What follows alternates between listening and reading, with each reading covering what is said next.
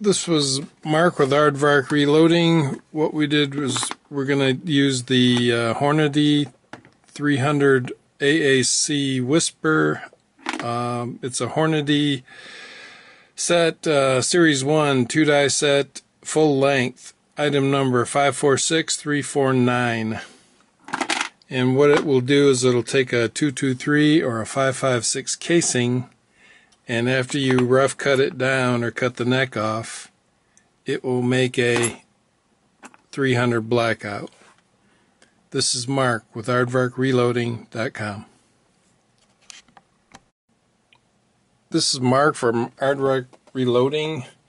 Today we're going to cut down 223 casings or 556 casings. We're going to make some 300 Blackout brass from it. And step number 1 is to put this in either a bandsaw or some method. I've seen jigs used for this.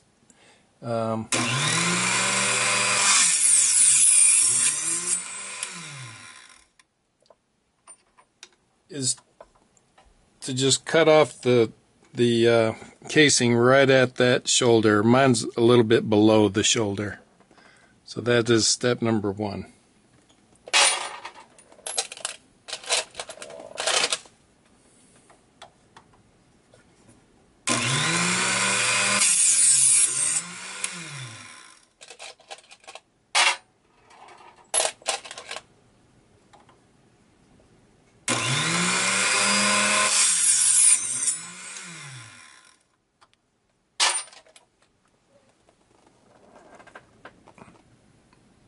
Step number 2 is to take these cut-off casings, and there's a rough edge on there, especially since I do have a dull blade, but there's little burrs on there. I'm going to take my RCBS and I'm going to just touch the, put a little bevel on the outside of the case neck.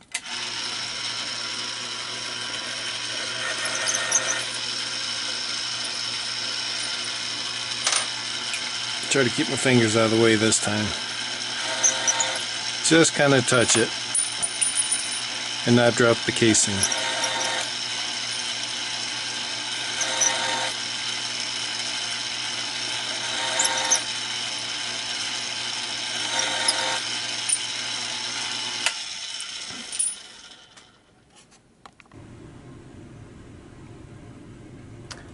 Now step number 3, we're going to put that casing into the 300 AAC Whisper dies, and it's interesting to know that you want to cut that casing down as close to the desired case length that you wish to begin with, because this sizing or putting those shoulders in on this brass actually makes the brass grow in length. I thought that shoulder would actually make it shrink in length, but that material, when you crimp it down, has to go somewhere, so it actually kind of squirts up the die, so to speak.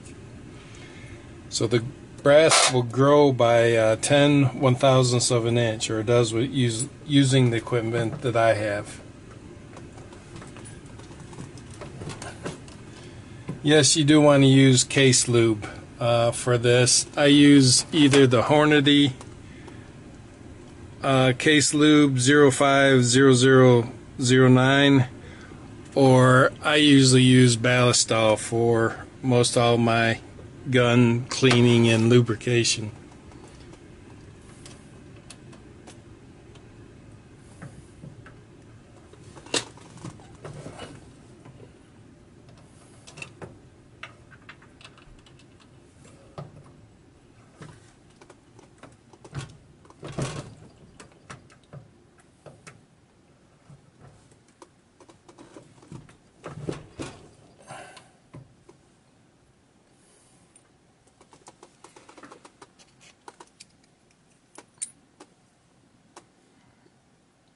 Ooh, where is it?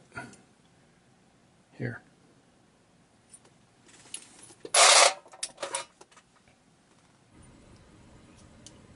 Next, we want to cut these casings down to length. It should be 1.369. I've seen some recipes call for 1.363 all the way up to 1.369. So I'm going to cut them to the long side so I got some other brass to work with. Just going to cut them down until I don't feel any more resistance. This is a Lyman case length trimmer. I don't feel anything coming off of that one. Yet this one I do. So let's go ahead and check the length on this. It's 1.369. So that looks pretty good. 1.369. So looks like we're doing pretty good here. This one must have got snuck in here. It's real short, so I keep a, I don't know how that got in there, but I keep a pair of pliers handy, and I always crush the case so that one can't get mixed in with my regular brass. So 1.369 is the absolute longest you want to be. One of the last steps you want to take is to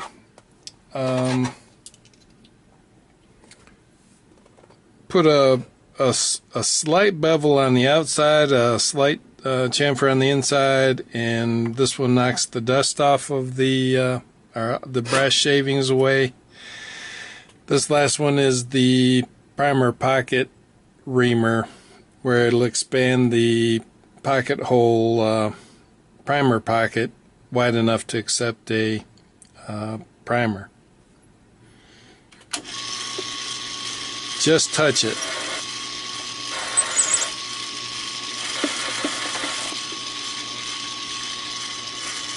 This one you want to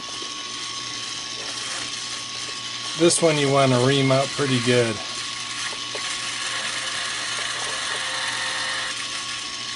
It's also hard to hold on to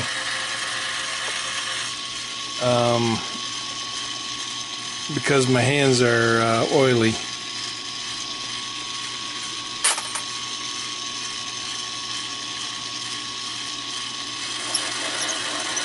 And I'm also having to do this left-handed, which isn't exactly easy for me either.